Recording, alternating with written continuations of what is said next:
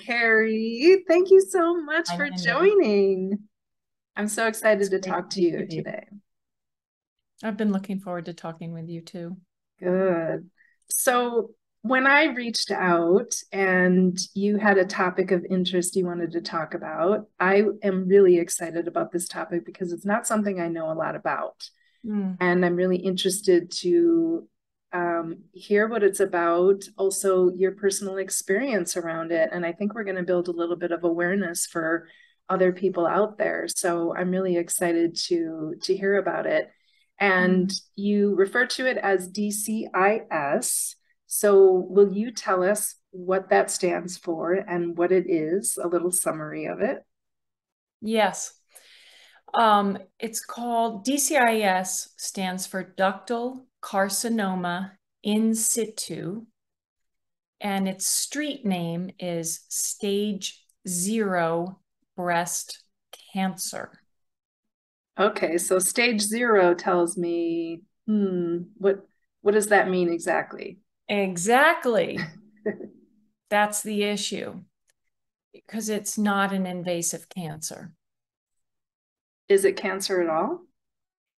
They are abnormal cancerous cells within a milk duct in usually a woman's breast, but also a man's breast. Okay. So, how they get discovered, these abnormal cells, is through mammograms. And as we all know, we have a lot of pressure on us as women from a lot of different PR campaigns to go get a mammogram. And it turns out that mammograms are very, very sophisticated at finding singular abnormal cells in our breasts. And when there's an abnormal cell in the milk duct, it's like it's in a straw. That's how the breast surgeon explained it to me. And since it's in a straw, it's not getting out into your breast or your body. It's an abnormal cell in a straw. And the industry calls that stage 0 breast cancer, which Okay. makes women very nervous. So when I looked it up, it said that there's a very low risk of it becoming invasive. Mm-hmm. That's your understanding. Okay. Because it's encased in this milk duct, right? Okay. Yes, there are, honestly, I don't think anybody really knows the real statistics because nobody studies it. Mhm. Because the moment a woman hears cancer, and the medical industry has set it up this way, of course you want to get it out.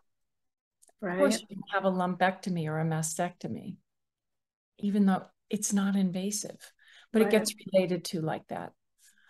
And not only, the patient, but the doctor is trained to diagnose cancer, then get it out, Yeah. right?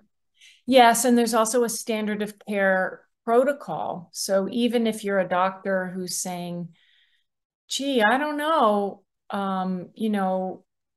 lots of women die of other causes and natural causes at the end of their lives, and you do an autopsy and they have DCIS in their breast and it never went anywhere, then the statistics are 15 to 20% of women with DCIS will get invasive breast cancer. So the real breast cancer. It's slow moving. You would move to stage 1. And But so those are the statistics that the industry says. does that necessarily mean that those abnormal cells in the milk duct actually became invasive, or is it possible that that woman was prone to get breast cancer anyway and other cells kind of came in?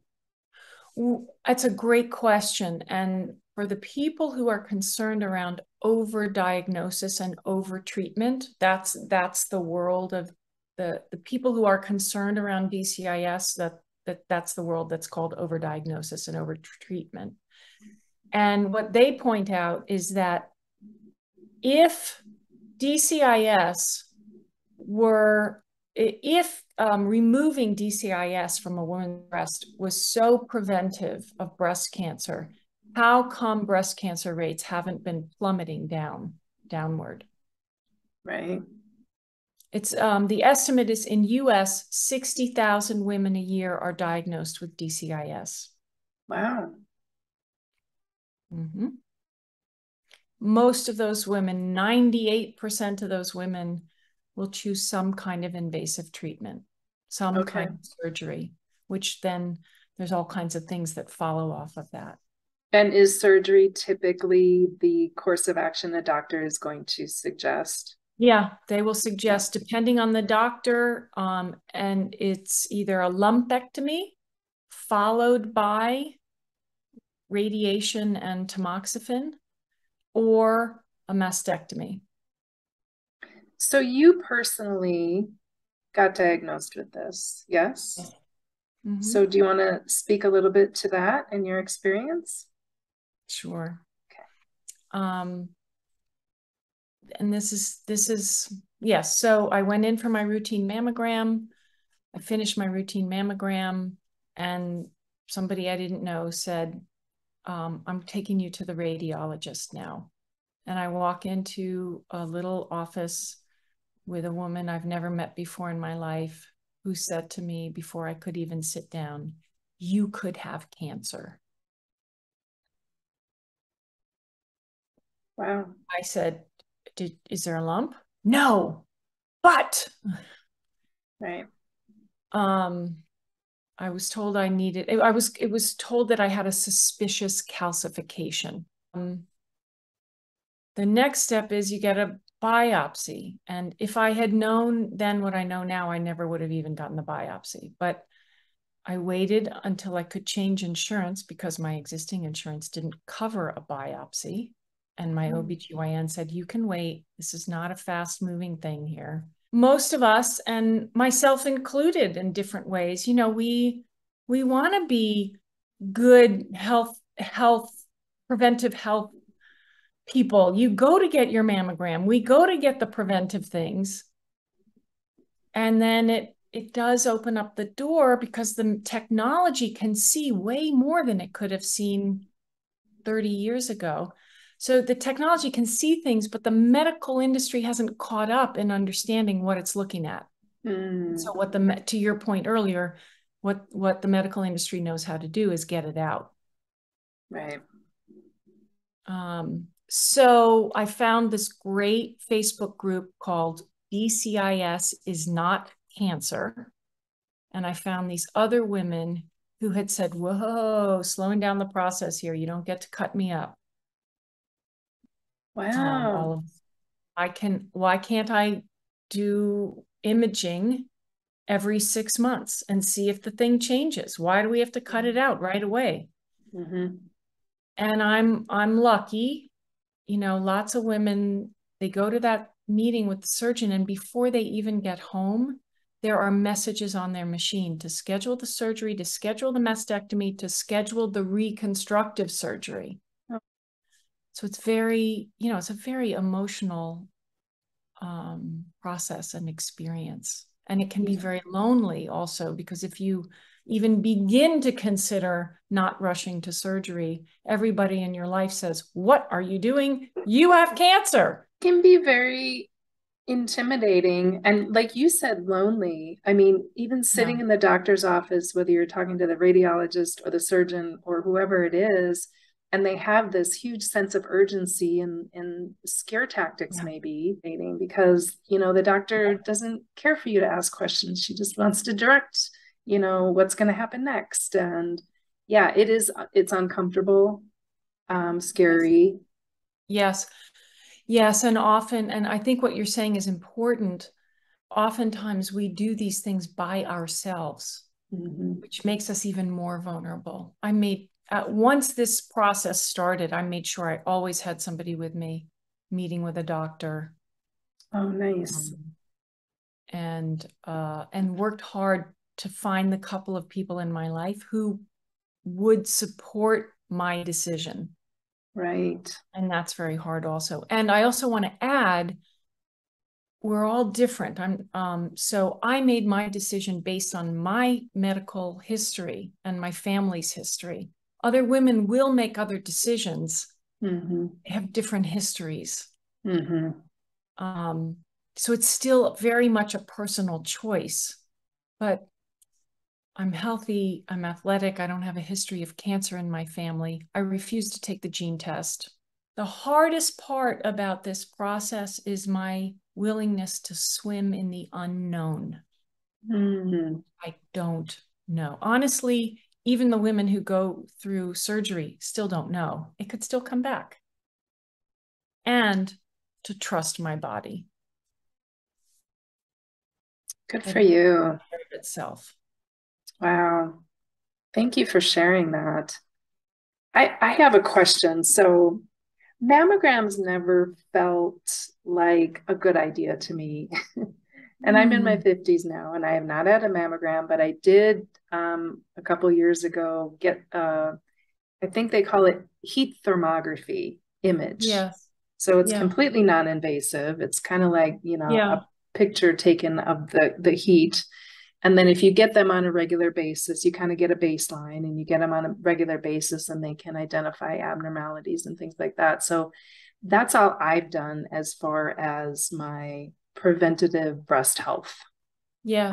Do you have any comments about that, and what Yes. maybe share what you're doing moving forward? Yes. There's a lot of information out there of women who are critiquing mammograms, and that we are radiating ourselves every time we get a mammogram, and that in itself could cause cancer. I'm not an expert. I don't know all the levels of radiation, and I myself am now transitioning out of any mammograms. I've gone now 3 years since this diagnosis, and I've continued to have mammograms for that baseline. Nothing's changed. But I've had mammograms and ultrasound for several years anyway, because of dense breasts, which if half of women's breasts are dense, then I don't know why that's a special category. But anyway. I've been told that too. Yep. Yeah. So I'm doing ultrasound is where I'm headed.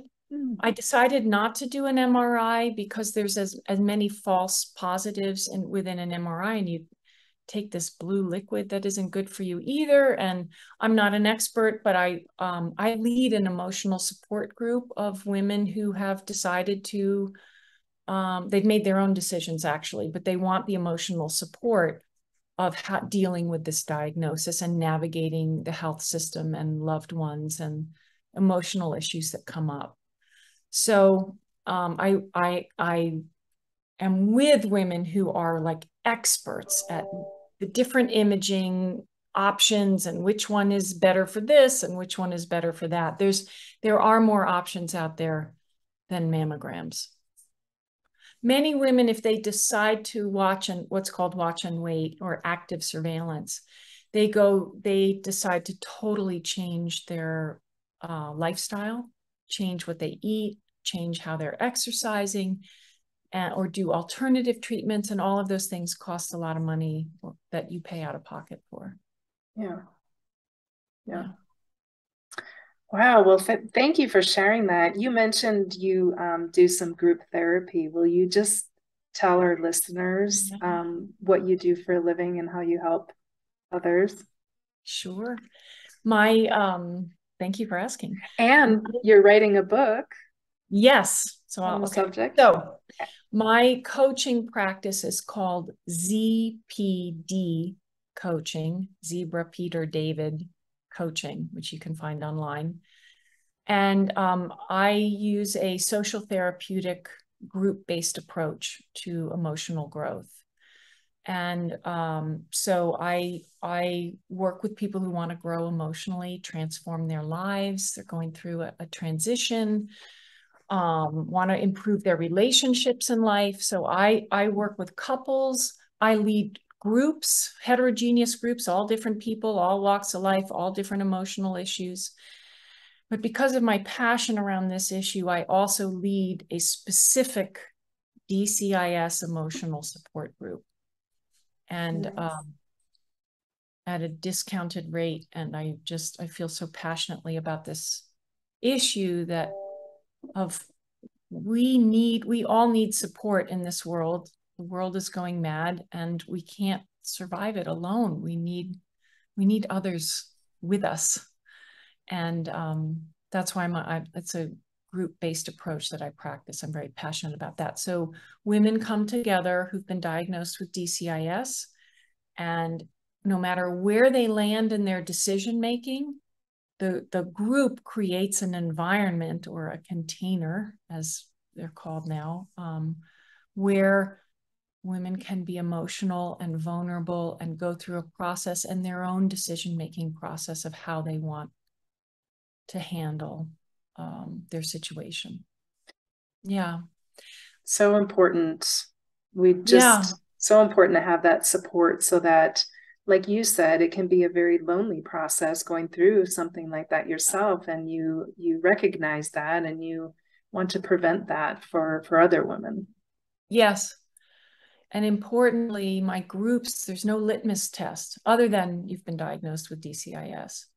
So women can be in the group and come to totally different decisions of how they're going to, but everybody supports each other in their process.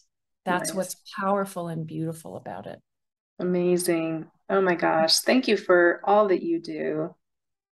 Such a role model and inspiration for all of us. Thank you, Carrie. Well, you're welcome. Thank you for having me on. And Mm-hmm. I know you as a leader and an innovator in alternative health. And I'm really thrilled that you asked me to be on this podcast, whatever it is, video. It has been my honor. Thank you so much. Yeah.